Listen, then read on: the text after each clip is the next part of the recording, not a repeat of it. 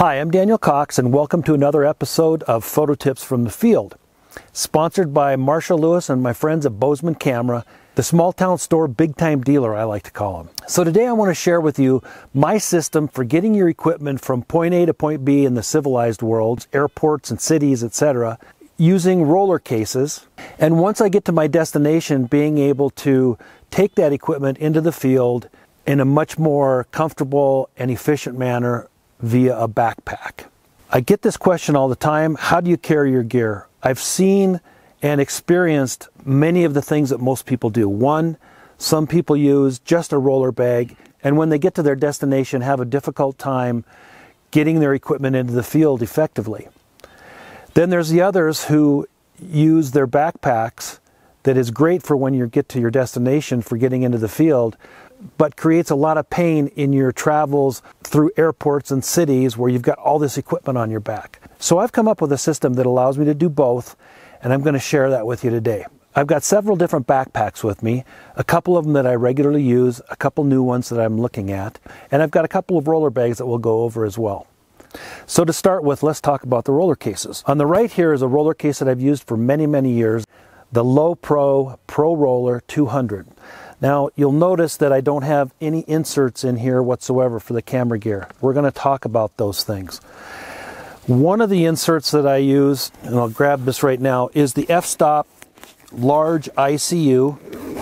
And this is what I started with when I started thinking about how to use these camera bags, camera packs and camera roller bags to get my gear into the field.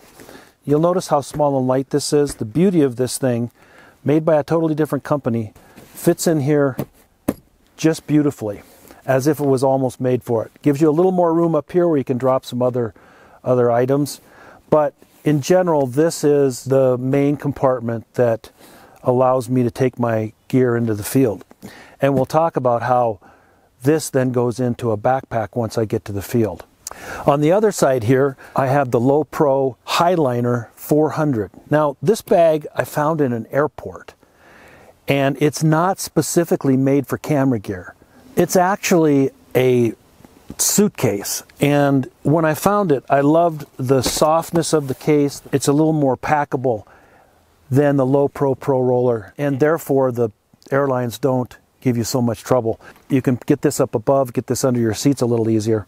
But once again, I've used the same general idea and the same system of using a camera compartment, this one coming from the Lowepro Whistler, that fits into this bag virtually perfectly with a little bit of room left up front. And once again, I can pop this out and put it in a backpack.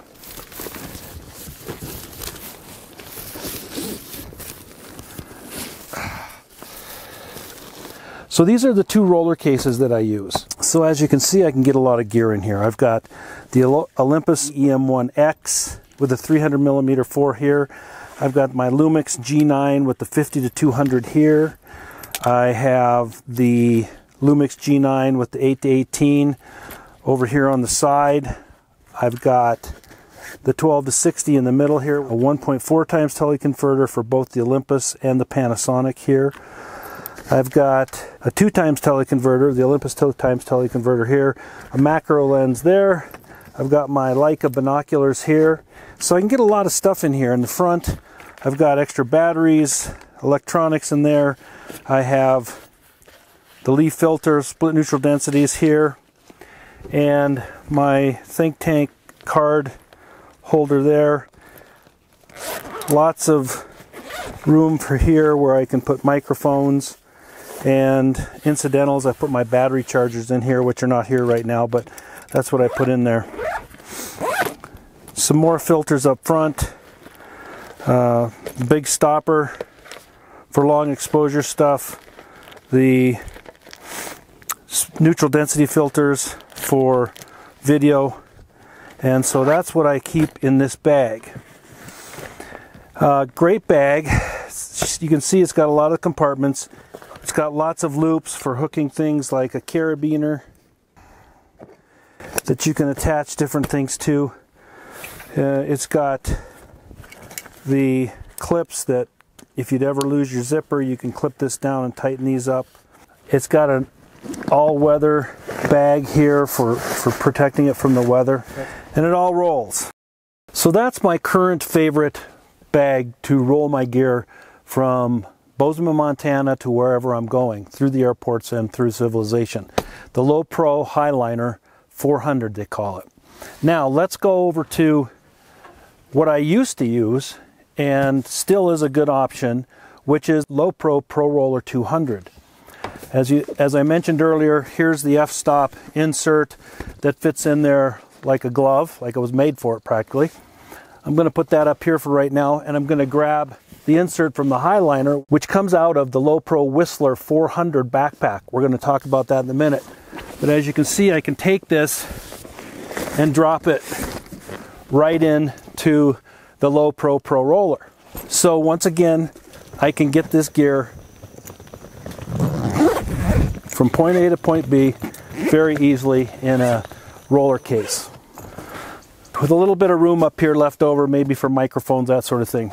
As you can see, there's kind of a theme going here. Inserts into roller bags.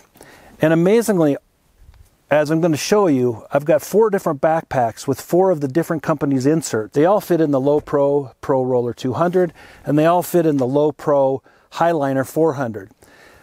And I'm guessing there's other bags out there, in particular other suitcases that you could easily replicate the Pro Roller or the Highliner and drop these inserts into suitcases as well. So let me introduce you to my favorite backpacks so far, and the ones that I'm using and the ones that I'm looking at. And I'll start off with the Mindshift Backlight Elite 45L. So 45 stands for the capacity of this, 45 liters I believe it is. Great backpack, probably the most robust of all the packs that I'm trying. And it has a backside opening where you drop what f-stop calls the internal camera unit. But the second bag that I just received and want to talk about that I'm really impressed with is the Shimoda. And this, I believe, is the 40 liter. They make one that's 60, but 60 is way bigger than I need to get my cameras into the field. Quite a bit smaller than the Mindshift backpack, probably more the size that I really want to use, so we'll talk about that. I haven't used this yet. We just got this. Got a back door for easy access to your camera gear, and we'll go over that in a minute in depth. The third one that we're working with is the Lowepro Whistler, and very well done, very nice pack, maybe a little overbuilt, and we'll talk about that. It's hard to complain about something that's overbuilt, except for when you're trying to get, be as light and mobile as possible, but very well done. We'll talk about that. And finally, the bag that started all of this for me, that I really started thinking about how to do this system, is the f-stop gear Agna, which is probably the best one I've found so far that packs down really tight and small when you take the internal camera unit out. Now, this ICU is actually made by f-stop, and it goes in this pack like so. All right, that's how it works. So you can see that it doesn't crush down. The key to this system is taking the inserts out so that you can put that internal camera unit in one of these 2 roller bags, squash it down and put it in your duffel bag. So this is how I typically travel to my destinations with my main gear. Open this up, and on the bottom, this is an Eddie Bauer duffel bag, which I really like because of the hard-sided compartment down here. You can put boots and all that sort of thing in here. And you'll notice that this fits in there really well, nice and easy. Zip it up, and you've now got your backpack with you so that when you get to your destination, you can pull it out, put the ICU in it, and away you go. You can backpack your gear into the field. So there you have it. That's the system that I use to get from civilization to the wilderness with the most comfort and efficiency. All 4 of these bags work really well. The concept here is to use a roller bag to get from point A to point B while you're in civilization, and you have nice flat surfaces to roll it across, keep it off your back. So whether you're hiking in the mountains, in a boat, on a tram, whatever you might be doing, you can put the camera gear in a backpack that's waterproof, protective, and take it into the outdoors with you in a way that's more efficient than a roller bag would be.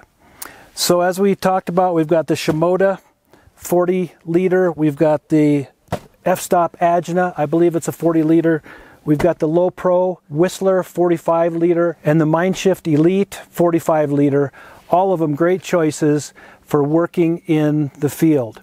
All of the internal camera units can be mixed and matched between any of these backpacks and will fit in the Highliner 400 or the Lowepro Pro Roller 200. And there will be many other types of suitcases that these internal camera units would fit in as well. You wouldn't have to use the Highliner or the Pro Roller 200. You can take any suitcase off the shelf that is basically the same size or a little bit bigger than the internal camera units and have a similar system. So thank you for joining me. I'm Daniel Cox with Natural Exposures TV with another Photo Tips from the Field. If you like this, subscribe to the channel and come visit us on a regular basis. We'll be continuing to do more of these types of things with gear, photography, and other things that I believe in. Thanks for joining me.